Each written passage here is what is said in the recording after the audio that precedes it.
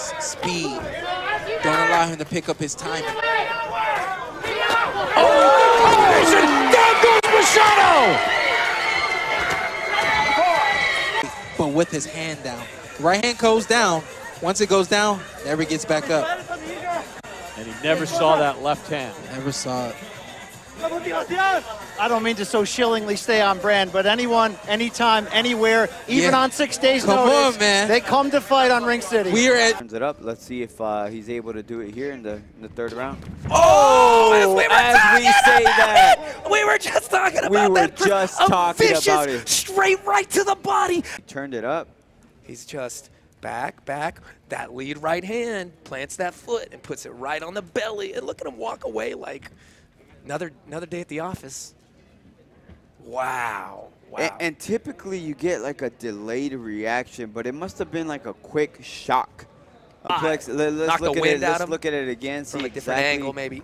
Yeah. It kind of, it almost, maybe it seems kinda, like in the solar plex, but a little bit to the left of it. Yeah, clip. It's the old cliche, never judge a book by its cover. That certainly applies here, because, oh, there you go. Oh. Well, we talked about the possibility, and that left hand fall low and providing a target, and that was an absolute cracking punch. Yeah, he just slips to the left there in that first occasion, then he does it again and whips the right hand over, and yes, he was getting closer with that shot, because his feet were quickening up a little bit.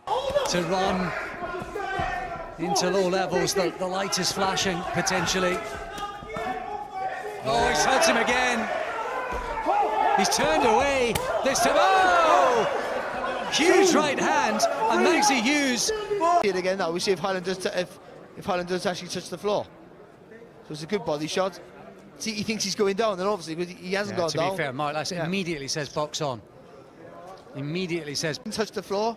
So actually, the referee's done nothing wrong. It's a bit of bad misinformation, but he hasn't done nothing wrong. I don't think.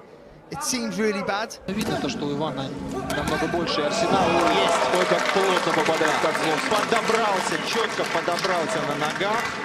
И мне кажется, что это нокаут. Да, самый эффектный нокаут за сегодняшний вечер.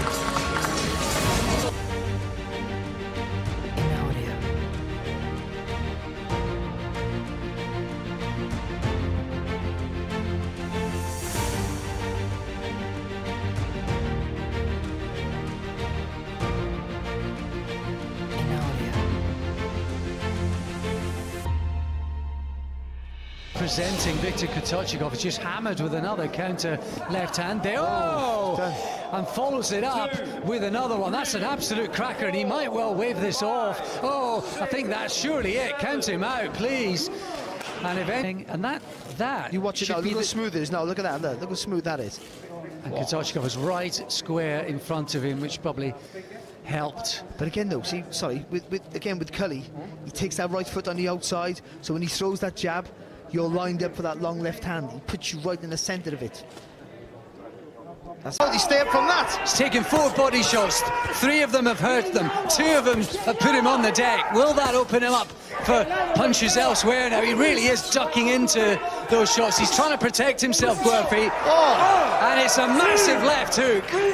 As he was protecting his midriff, it's the left hand, and that might just have punched him. And then you and I can get it on. Well, we'll see if McGregor, I believe McGregor, as you see some of his work, Barry. And fine work it was. That's a lovely left hook to the body there. That's the first knockdown there, just underneath the elbow. Oh, getting there. It's a little uppercut, just a little touch.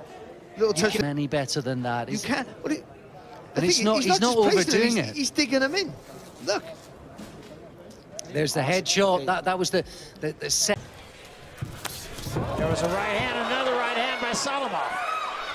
Maybe the 2 best punches of the fight from Solomon. Yes. And another crashing right hand, and he's down.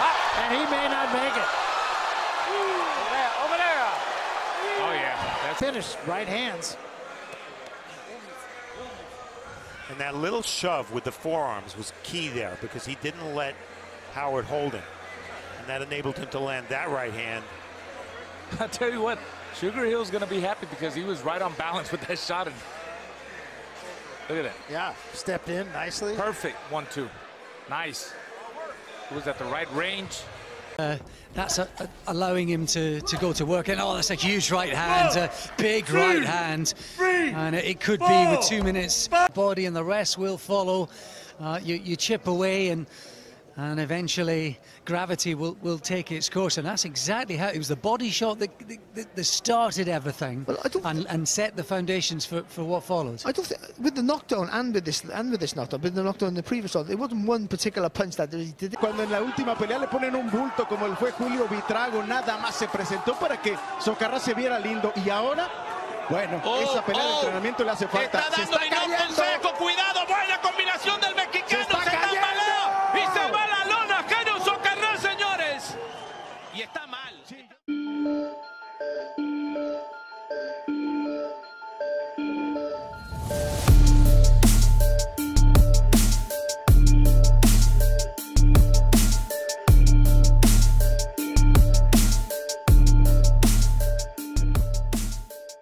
Last August, and he beat him in 5 rounds, so a little bit of a way to oh goodness me, well there's a terrific shot in the opening round, and that's hurt him. Is he going to be able to get up? I'm not sure he is. He's all over the place, Jordan Ellison. That shot, and Ellison caught early on, couldn't recover. Yeah, that's a great shot from Chamberlain. Love to have another look at it. But yeah, that's how you start a contest, nice and sharp. Behind the jab, avoid getting the big exchanges. He's not getting exchanges because he's not throwing back, as Calvary just chops this big tree down. Little to no resistance being provided by all day long. He is out of the ring, and I don't think he's going to get back. Calvary got him against the corner right there, didn't let him out. I expected Dustin Long to throw something, retaliate, try to counter in between the long arms of Calvary, but nothing came in return, and I believe it's a body shot. There it is right there. That body shot right there really did all the damage. It wasn't even a headshot. Well, I think the headshot set it up, Sergio, and had that guard high, and the body shot finished him off. And you see Dustin Long.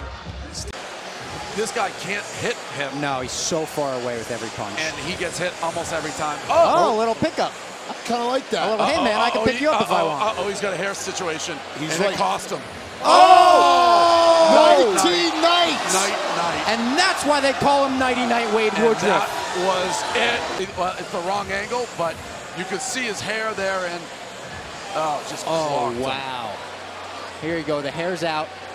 Oh, as mouth clean. guard went flying out. See right there, the hair. And then when he gets the hair out, he's already in the pantheon. Oh my gosh. I don't even know how the mouth guard went flying in the direction. Yeah, and you can tell by the red paint all over his chin and nose here, coming from that busted nose. And hopefully he's not broken, but man, it sure is bleeding. Oh, that was the one right there.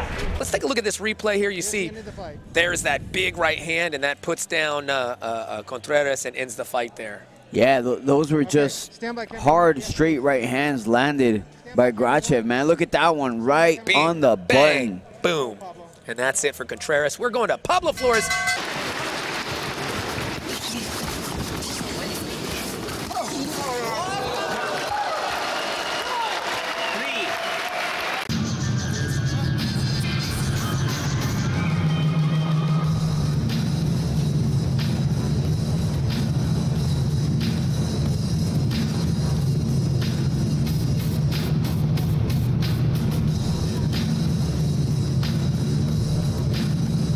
Все равно неприятно, да. И чистая, главное. Под концовку раунда. И пристрелялся, мне кажется, Амазарян. Вот он, вот повтор. Удар. Нет, мне кажется, своим весом на ногу, на правую, да. Вот смотрите, вот отсюда будет хорошо видно, и сам на свою ногу падает. На свою ногу упал.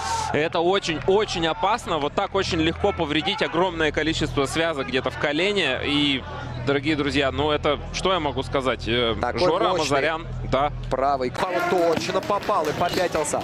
А надо отметить, Василий достаточно плотно бьет для этой весовой категории. Удар у него хороший.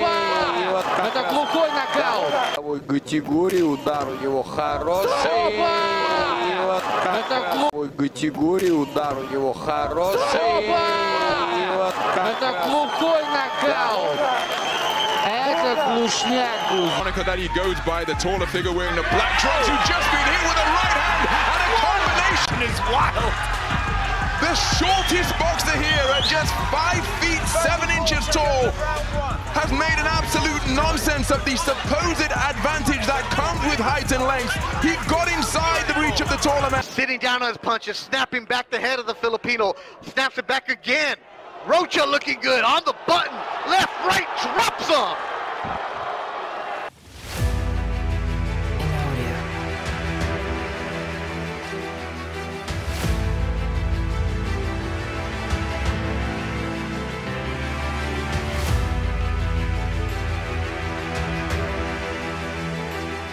In the round, he appears to be in pretty bad shape, and that is why all of the attention is being given to Horsfall immediately.